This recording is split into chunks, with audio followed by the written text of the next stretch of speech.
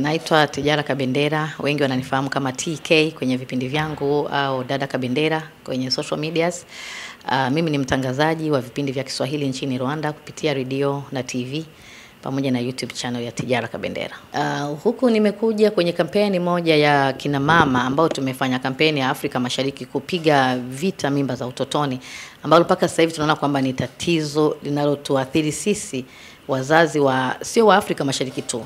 Ni jukumu kubwa sana tukisema hata kiafrika au wapi, lakini sisi tumeamua kubeba Afrika Mashariki kwa sababu ndio kwetu, tuanze hapa kwetu tuangalie kama tutaweza kukabiliana na hayo majukumu. Kwa hiyo tumeanzia kule Rwanda, tukawa tunapiga kampeni kidogo, na tumekuja huku sio kuanzisha kampeni jumla, ni kuanza mazungumzo na baadhi ya watu fulani ili tuweze kuangalia kesho na kesho kutwa hayo mazungumzo yataweza kutupatia matunda yapi, tutaweza kufanya nini hapo kesho na kesho kutwa, kwa sababu ni tatizo ambalo mpaka sasa hivi sisi wenyewe tukiangalia kwa macho yetu, kwa upeo wetu, tunaona kwamba ni dogo, lakini ukija kulitafakari vizuri ni tatizo kubwa ambalo kuanzia kwa mtoto aliyepata mtoto, aliyezaliwa, familia na nchi kwa ujumla. Kwa sababu mtoto akizaliwa kwa mfano akitupwa akatelekezwa, hiyo ni jukumu la serikali. Kesho na kesho kutwa akikuwa katika mazingira mabaya kwenda kuwa chokola na kuwa mwizi kwa sababu hakuweza kupata malezi mazuri ya wazazi, pia ni hasara kwa serikali.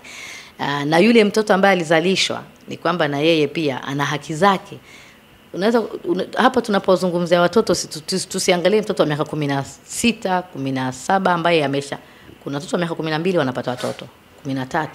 Nakuta mtoto wa miaka 12 amepewa mimba na mtu ambaye labda amepotea, familia haimfuatilii, serikali haimfuatilii, lakini anayekuja kuwa victim ni nani? Ni yule mtoto wa miaka 12 ambaye pia amepata mtoto. Kwa hiyo tukifanikisha hili tukalielewa sisi wote kama wazazi, kama jamii, ni kitu ambacho kitakuja kutupatia Afrika Mashariki nzuri ambayo haina matatizo ya vizazi visivyotarajika. Unajua kitu chochote kile ni mindset. Ukiweza kubadilisha mindset za mtu kwamba huyu ameelewa, kwamba jamii ielewe kwamba mtoto wa miaka 12, 13, 14 kwenda kupata mtoto huko sio mwashelati, sio kama ameenda kufanya uzinzi kwa kupenda kwake, lakini amerubuniwa na mtu ambaye amemlaghai na kumfanyisha hicho kitu. Kwa hiyo kitu kimoja ni kuwafundisha wale watoto big no, yule mtu anayetaka kufanyisha hiki kitu, toa taarifa kwa wazazi mapema. Kitu kingine ni kuangalia kudhibiti wale watu ambao wanafanyia kile kitendo. Vijana wanaofanyia kile kitendo, wanaume wanaofanyia kile kitendo, je, ameadhibiwa vipi? Kwa mfano nilivyoongea na DC wa Kisarawe, kwa sababu naye nilimgusia hicho kitu, alituambia sisi kama Kisarawe tumeshaanza jitihada za kwanza kutoa adhabu kali kwa wale vijana ambao wanawabaka watoto, wanawaraghai, wanawatoa shule, kumpa mwanafunzi mimba. Hao sote kuna sheria ambayo kwa kusema kweli nafuatwa. Kwa hiyo kitu kingine ni kuangalia ukiangalia mara nyingi unakuta mtu aliyempa mtoto mimba hana madhara. Kama ni mwanafunzi anaendelea na shule, yule anaachishwa shule. Kama ni mwanaume na familia yake, anajificha huko asiharibu ndoa yake, anaendelea na familia yake, huyu anatabika mitaani.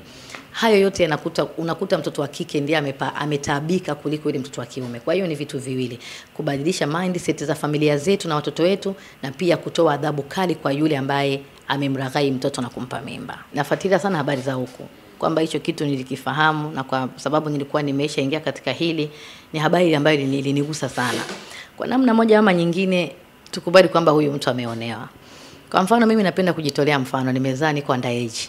Ndio maana nimeweza kuaminiwa na kufanya labda brand ambassador wa hichi kitu kwa miaka yangu 16. Kwa hiyo nisingepewa fursa na wazazi wangu na familia nirudi shule nisome niendeleze familia yangu, leo hii kuna kitu ambacho wangekuwa wamekinyima jamii. Nimefanya kazi kwa takriban miaka mingapi, nimekuja nikaolewa, nikapata familia na nikailea vizuri, na nimeilea vizuri kwa sababu nilipewa mapenzi na kupewa elimu.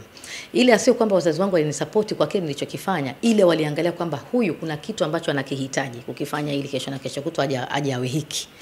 Kwa hiyo mtoto first of all tukubali kwamba kumtoa shule ni kumnyima haki yake ya msingi.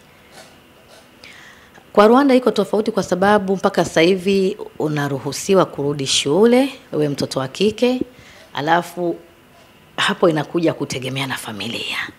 Familia yako ikiamua kusema kwamba huyu aliyempa mimba napambana naye kwa hivi, yeye mwenyewe anapambana nayo.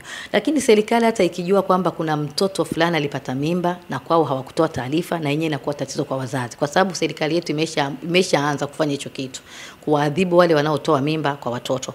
Unaweza kukuta pia kweli ni mwanafunzi mwenzake, lakini pia yeye ana miaka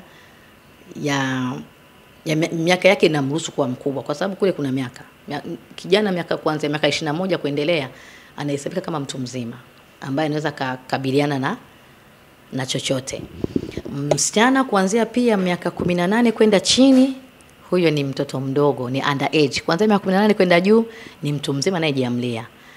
Kwa hiyo wenyewe wanawaachia familia mfanye nini, lakini yoyote yule anayempa mimba underage, serikali inamfuatilia kwa namna moja ama nyingine, ila kitu cha kumzuia mtoto kwenda shule hicho hakipo. Lakini sasa hivi nasikia kuna utaratibu wanajadili bungeni kuitoa 18 kuifikisha 21. Kwa sababu 18 sisi wanahesabu kwamba unakuwa unamaliza form 6.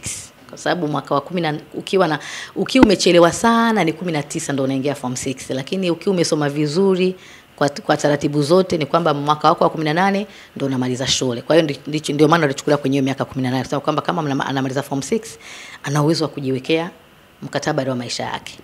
Hili sio janga la Rwanda peke yake, ni janga la Afrika Mashariki kama nilivyoanza. Kwa hiyo kama FAMACH ambayo ni organization iliyojiweka pamoja ili kuweza kutokomeza hili tatizo kwa Afrika Mashariki kwa ujumla, ningeomba Watanzania sana sana wazazi waweke kuna kitu kingine ambacho sisi familia kama wazazi tumesahau: malezi ya watoto, hasa wanaume. Unakuta mtoto wa kike akipata mimba, mama yake alimlea vibaya. Mama yake alimlea vibaya huko hana baba. Kwa hiyo inabidi familia zishirikiane kuwalea watoto. Kwanza mtoto akipata tatizo, baba na mama washirikiane namna ya kulitatua, wanaenda wapi. Na kitu kingine ambacho tulikiona ni tatizo kubwa kwenye familia zetu sisi za Kiafrika, wale ma-uncles wanaokaa nyumbani. Unajua wale ma-uncles wanaokaa nyumbani wanafanya mambo mengi sana watoto wetu huko hatujui. Mdogo wako, useme babake mdogo anakaa nyumbani kuanzia wakiwa pamoja, lakini yeye ni kijana mkubwa, mtoto ndo anakuja kufikia miaka 12, yeye kujifunza ule mchezo anaanzia kwa yule mtoto. Mjomba wake na mtoto sana jua yule ni uncle, kwa hiyo anaendelea. Kesho na kesho kutwa unakuta amempa mimba, na ile familia inaogopa kama ni mwanaume yule ni mdogo wangu, kama ni mwanamke yule ni mdogo wangu, unakuta wanayamaliza kifamilia. Kwa hiyo tuangalie watu tunaoishi nao nyumbani wanaishije na watoto wetu wa kike. Je, familia zetu zinawaleaje watoto? Akienda shule unamfuatilia vipi? Huyu mtoto tumbadilishe mindset, kujifunza kusema big no, kwamba no kabisa kwa hiki. Na kitu kingine, kumfundisha namna ya kuishi na watu pale, ya kuishi maisha ya nje. Tusimfundishe tu nyumbani tumempa mkate, tumempa mlipia kalo, tumempa nini, lakini hajui kuishi maisha ya huko nje. Ukikaa huku ndani na kaka yako ni kaka yako, lakini ukifika kule nje kuna namna ya kuishi na huyo mtu. Inabidi hizo mindset tuzifanye, na kitu ambacho tutakifanya sisi, tutafanya semina nyingi tu. Tumemaliza hizi siku 4 huku, lakini najua kwamba tutakaporudi next time tumeshaweka mambo yote sawa na tumeshakubaliwa kufanyia hicho kitu yetu Tanzania, Kenya, Uganda, Rwanda, Afrika Mashariki kwa ujumla. Tutafanya kitu kipana ambacho ni semina vijijini, semina mashuleni, semina kwa watoto wa kike, semina masenta, ili tuweze kuwa pamoja katika hilo jambo. Waweza kunitafuta kwenye Instagram page yangu ni dada_kabendera/250/255. dada kabendera/250/255.